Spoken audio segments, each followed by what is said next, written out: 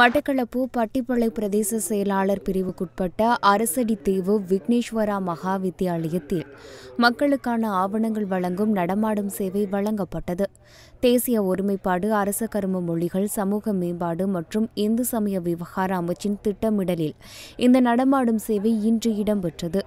கடந்த யுத்த காலத்தில் முழுமையாக பாதிக்கப்பட்ட படுவான்கரை பகுதி மக்களின் நன்மை கருதி இந்த நடமாடும் சேவை நடத்தப்பட்டது.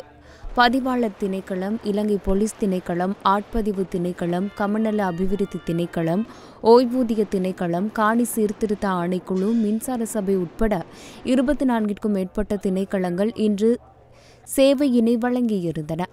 மட்டக்களப்பு மாவட்ட மேலதிக அரசாங்க அதிபர் சுதர்சினி ஸ்ரீகாந்தா தலைமையில் நடைபெற்ற ஆரம்ப நிகழ்வில் அமைச்சர் மனோ கணேசன் பிரதம அதிதியாக கலந்து கொண்டார். இதன்போது நடமாடும் சேவையினை ஆரம்பித்து வைத்த அமைச்சர், திருமணமாகிய நிலையில் நீண்டகாலமாக சட்ட ரீதியான அங்கீகாரம் இல்லாதவர்களுக்கு சட்ட ரீதியான திருமண பதிவினையும் வழங்கி வைத்தார்.